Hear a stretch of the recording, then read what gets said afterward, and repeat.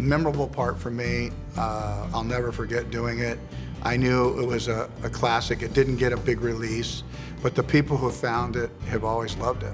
I enjoyed Judd and Sam Robards and Chuck Bush, Big Chuck, 6'7" guy. I'll tell you a funny story about him. Was a day before we were to film, we still didn't have the guy to play our Gentle Giant. And I think the director couldn't sleep. I might be getting this a little wrong.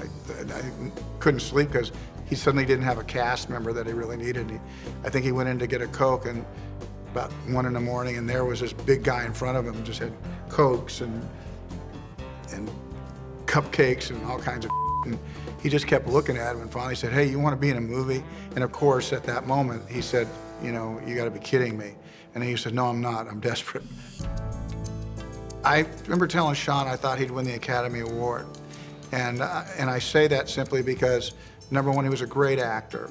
And number two, usually you're going to put a character actor in his part, the Irish beat cop. And you didn't. You put to my mind, the biggest star I ever worked with, Sean Connery, in that role. And he just owned that supporting part. And I think what was a big memory for me was to actually see him get the Oscar, because I remember the day I saw it, I said, I think that you could win the Academy Award with this role, and he did. You know, when I read that script, I knew it was great. Problem was, we couldn't get anybody to make that. Ron Shelton, who wrote it, took it around to the studios twice, and everybody rejected it. And there was a moment where both of him and I both had to say, well, I guess no one's gonna make this. We ended up making it for like, you know, $6 million or something like that. Ron Shelton said that you'd like to show off your athleticism on the set by throwing out runners even when the cameras weren't rolling. Is that true? I was having a game inside the game with myself. I saw a guy just hanging out, and I kind of, you know, go ahead, steal it, you know what I mean? It suddenly turned into a game. Guys started coming out of the dugout at first, and then they were taking too big a lead. I said, hey, you can't do that. I guess if he throws you out, how about you lose your role in the movie? The lead got shorter, right? Got more reasonable. And then pitcher throw it, and I threw out about 25 out of 30 guys. Get a hit, Crush. Shut up. Is it true that you made the Bat Boy cry? I don't know that I made him cry. I was convincing with my line. I told him, you know, we weren't making the natural here, where it says, get a hit, and the guy says, I will, Billy. Not here, it's like, get a hit, you go, shut up, you know? And if he cried, it was because maybe Ron didn't tell him what I was supposed to say. You know, that was not the best career advice, to make 2 baseball movies in a row when baseball was thought to be poison or whatever. Hey, Dad? You want to have a catch? It's not very often do you build a whole movie around a line, which is, hey, you want to have a catch. Every studio exec would go, whoa, you mean that's our big moment? You want to have a catch? But that's the power of movies, that we could create a story to where those lines would have such depth and have such meaning to so many people, you, your dad, people around the country. You know, men really weep. They don't cry, they kind of weep about things gone unsaid in your life to people you love. And Field of Dreams hit that. Is this heaven? It's Iowa. Iowa? It's the most quoted movie in Iowa for politicians, I'll tell you what. I was nervous enough being the director on it. And I remember the very first day, the very first shot I set up was even wrong. And I was like, you know, that's the shot you're supposed to get right, the first shot, because the whole crew's watching you. Like, does he know what he's doing? And I really debated whether I should say that or just shoot it wrong so that I didn't look bad. And I thought, no, I'm directing this thing. I got to tell him. And I said, you know, I think we got to go the other way. And everybody kind of did this. Okay. And they all went back to work. And that was a relief in itself, that very first moment.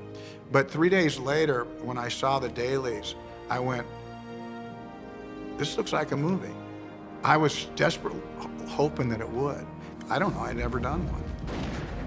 We had one effect where we wanted it to look like there was 50,000 buffalo just grazing. I managed to get about 3,000 in the frame. We had no more, so we were gonna do an effect above them, you know, to show the way the country was, because it was believed at a certain point there was almost 90 million buffalo in the United States. Is it true that some of those buffalo came from Neil Young? One did.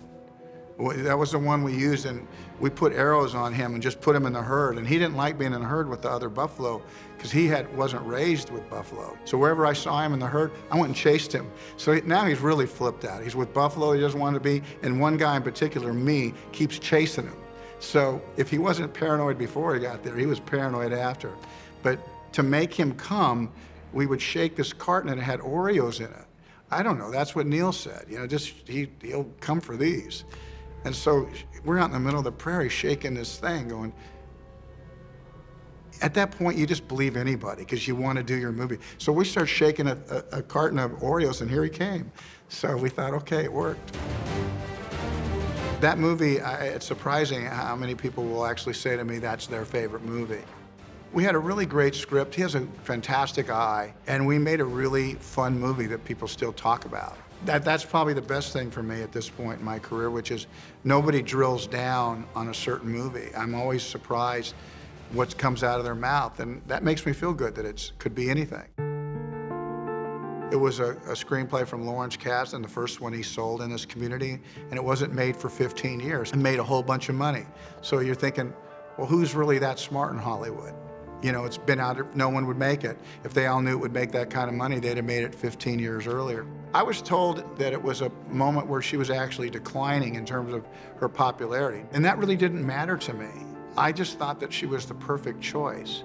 It wasn't her in moment. You know, it might have been easier to cast her, although, you know, everybody alerted me to the fact that she was black, which I knew. It might have been easier 2 years earlier at her peak. But after that movie, she became, I think, maybe one of the biggest stars in the world. So that was seen as a detractor at the time, that she was black? No, I don't think so. I just think that, you know, people are trying to cast what they think is the best person, and sometimes people feeling was, well, let's cast a real actress. That could be the best for the movie. You know, it's like faking being a good baseball player. It's when you see one of our world-class actresses faking being a great singer, it doesn't seem right. So I really felt that we should go for a true singer. It didn't matter if she was black or white, but the fact that she was black, that didn't matter to me. Well, in the script, it was his last game, you know, that he was going to retire. So the math worked. There was a scene at the end of the movie where I send a ball up, tell him I'm through, and it goes all the way to the top to the owner. And so the owner's reading the ball, and way deep in the background, you see the team, you know, getting ready for the next inning. And they said, Kevin, you don't have to work. We'll never know it's you. And I said, no, let me go down there, because I knew I would be warming up, and I just felt like throwing. And pretty soon, Ricky Green, who is a real major league umpire, I saw him wander over and get behind the catcher. I was really throwing about as hard as I could. And when it was all over, they said, okay, cut, thanks. You sure didn't need to do that, but thanks. I walked by Ricky and I said, you were back there. I said, how hard was I throwing? And he said, you were in the low 80s. You threw about 83, 84. And I went, all right. You know, and I was 44. So I felt very good. That's a private moment, but it was just me down there, just popping the glove. My dad, you know, really loved John Wayne, and he said to me, you can do that. And of course I can't, you know, be John Wayne, but I have personally taken an interest in the American Western, and I will do more of those. And, you know, that final shootout, a lot of people say that they really enjoy that. That's been ranked as maybe the top shootout, and so I'm very proud of that.